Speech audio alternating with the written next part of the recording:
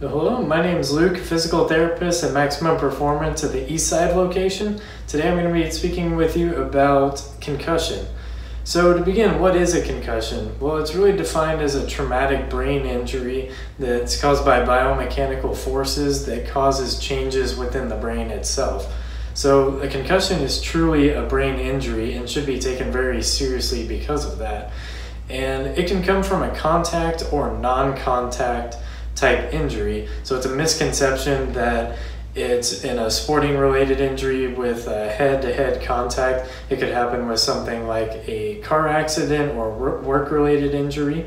And it's therefore very important that if a concussion is suspected, it's good to err on the side of caution and to remove the person from the playing field or from their work environment and get this person in for further evaluation. So concussion symptoms may fall under a wide spectrum of symptoms that a person may experience, and these can include some of the following, which would be imbalance, confusion, difficulty concentrating, memory loss, vertigo, vision problems, dizziness, fatigue, and symptoms or pain even in the neck.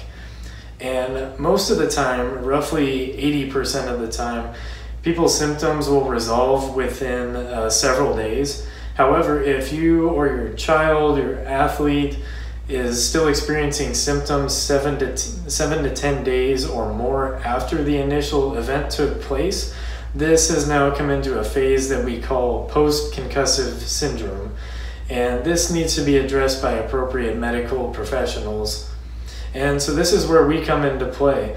So we, as physical therapists, are able to treat a wide variety of post-concussive symptoms like the ones I just mentioned, with a variety of things like balance training, vestibular rehabilitation, cardiovascular training, and many others which will also involve separate cognitive tasks at the same time. In a situation where we're going to have an athlete return to play after a concussion, we are almost always going to have a larger team collaboration to where we will likely have ourselves as a therapist, an athletic trainer, a team doctor, potentially the person's primary care doctor, and other medical professionals on board to help get this person back to playing. And if needed, we can also help you get on board with other medical professionals as needed, such as a neuropsychologist if you have symptoms that continue to have an impact on your daily activities. So I urge you, if you are questioning whether someone you know has suffered a concussion, to have it checked out by appropriate medical professionals and seek physical therapy treatment if you continue to have ongoing symptoms.